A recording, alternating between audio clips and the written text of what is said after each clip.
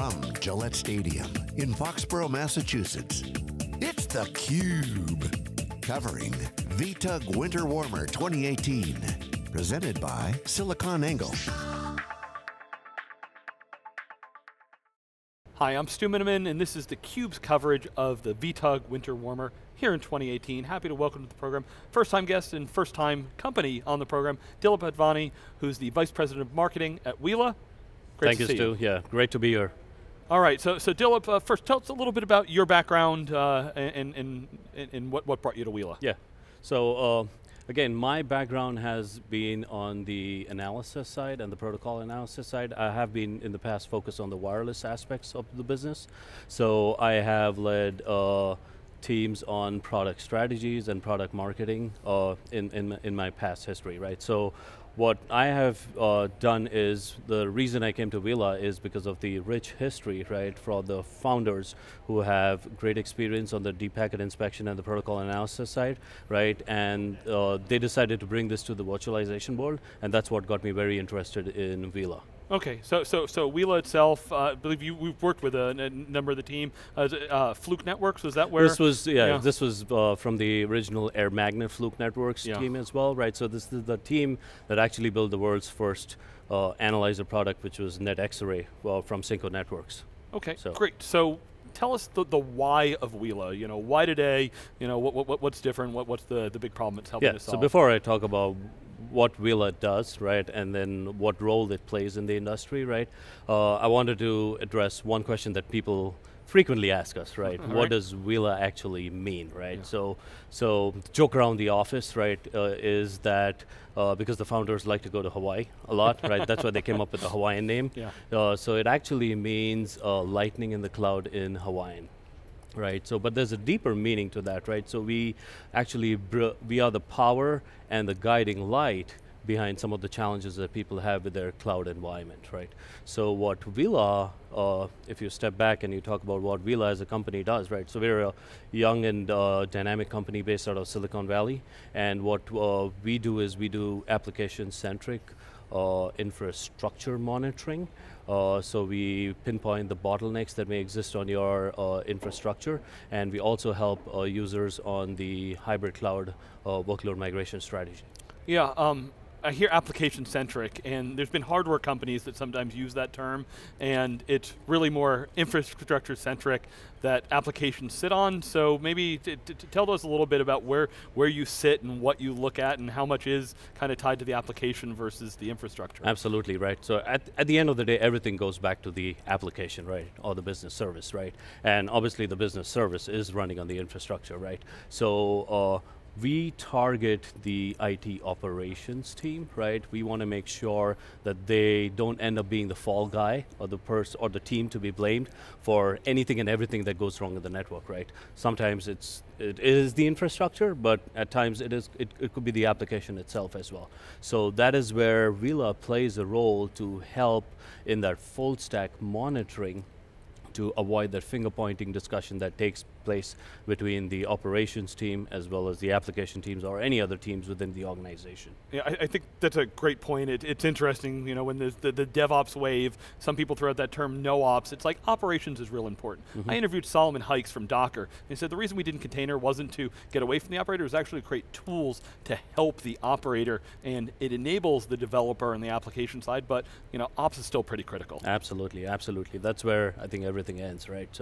So that's been our focus, to make sure that we provide a solution for that particular team so that they can help solve any challenges that you may have in your data center. Okay, need to understand where this lives, because you know, today customers, especially at an event like this, there's virtualization and there's cloud, and when there's a huge spectrum of what cloud means to customer. Some of them, you know, cloud is, I'm a small company, maybe it is mostly public cloud, everybody's doing SaaS. Most companies have some, you know, and they're on-premises, whatever you want to call that, and heck, there's even the edge stuff is becoming majorly important, but it's the, you know, everything, whether you call it multi-cloud or hybrid cloud, how do I put that all together? There's lots of challenges there. Where do you fit in this overall puzzle? Absolutely, right. So in terms of the private cloud, like I mentioned, right, our main goal is to help you solve the performance bottleneck, right, whether it's on the application side or the infrastructure side, and help you solve that problem, right. But what trends we are seeing is a majority of the customers, right, just like the industry in general, is looking towards the hybrid cloud, right? So, or multi-cloud, or whatever you want to call that as, right? So we are seeing a lot of customers move towards that strategy, right? But again, they are struggling with defining that strategy, right? They're struggling with how do you get going on this particular path of taking their applications or the business services, which traditionally have stayed in the private data center, and moving it to the public cloud as such, right? So that's where we've seen organizations struggle with understanding what their current scenario looks like, what their current applications look like, how they're dependent on each other. Again, documentation, obviously, as you know, is the last thing on IT people's mind, right?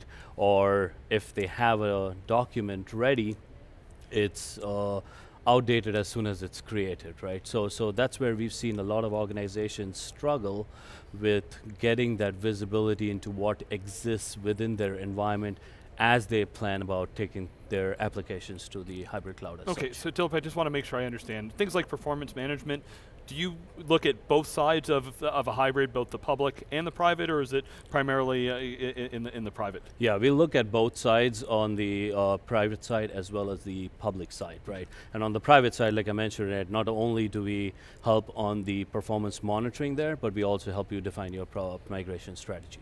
Okay, when I think about all those things you were talking about, I'm surprised I haven't heard some mention of machine learning, artificial intelligence, because things are growing, things are changing so fast. There's no way the administrator can kind of do it themselves. So, what's the secret sauce? Where's the software? Where do you fit into? Or do you just stay away from those buzzwords? No. Again, I think everybody likes to use those buzzwords, and then we do the same as well, right? So, I think when you think about artificial intelligence or machine learning, at the end of the day, it goes back to the predictive analysis capabilities that organizations must have, right, for their data centers. Because at the end of the day, right, it's about being proactive and not just being reactive to issues that could be occurring on your network, right?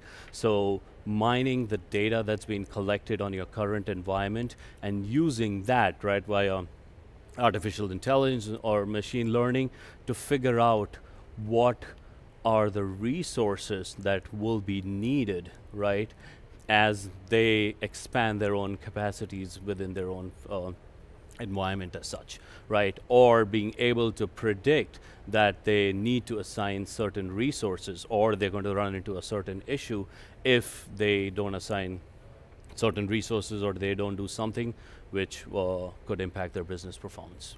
Okay, Dilip, want to just step back for a second? Give us a snapshot of the company. How many people, what can you share about funding, kind of the state of the product? Is it, actually GA and that? Yeah, absolutely, right. So like I mentioned, right, we are a young and dynamic company located in Silicon Valley, right? We were founded 3 or 4 years ago, right? We have a product that's shipping. We have lots of customers, and in terms of funding, right, we have gone through Series A round of funding and such. Right. And we have customers across different verticals, whether it's healthcare, whether it's retail, and whether it's MSP type of customers as well. Okay, and you're 100% a software company. How do people engage? Is there like a free trial demo type thing, or how do people get started? Yeah, so again, we're a pure software company, right? So if you look at how Uila gets installed, so we get installed as a guest VM, right, on top of the hypervisor, right? So this could be a Hyper-V environment or it could be a VMware type of an environment. And then what we do is we do deep packet inspection to get the application and the network information. Okay. Right. And you mentioned VMware and Hyper-V. Public clouds, which ones? Public cloud, it's AWS, Azure, Google Cloud, right? So we're more agnostic on that side, right? Great. So we do deep packet inspection to get those details on the application and the network side, and then we also talk to vCenter, right, to get all of the compute and storage statistics. So again, a pure software solution. We do have trials available. We have a 30-day trial available of our software, so in case anybody's interested, they can obviously go to our website at Uila.com and then request a trial. We work with the customer to install it. We train the person who's doing the trial, and then after the trial, we even do like data reviews and show you what issues that may be existing in your network, right? So like a true performance assessment of your data center. Okay, and who's the typical administrator of this? Is this same person using vCenter admin or doing their public cloud management? And I'm curious what your dynamics you're seeing in the company when they've got kind of both sides of that and how that plays. Yeah, so typically like we're seeing virtualization engineers or IT architects who are using the Uila solution, right? And the trend we are seeing between the private and the public cloud is that many of the people who had the responsibility on the private side, it's the same group of people who are still responsible for managing the environment on the public cloud side, right? So it's not only important to make sure the availability of the infrastructure continues as you go from your private to your public cloud, but also the application and user experience continues, right? So that's why having the same group of people managing and monitoring is the trend that we are seeing with our customers. Okay, Dilip, want to give you the final word. What brings Uila to an event like this? Yeah, so again, this is the first time we've come to VTUG. We have been doing many other community events, right, in other locations, right? So Uila believes in working with the community, right? So that's why we've been engaged with the V experts as well as the community in general. And we think this is one of the premier events where the right people in the community in terms of the technical professionals hang out, right? So that's why we decided to come to the VTUG event. Right. And I'm pretty sure we'll be back for the Summer Slam as well.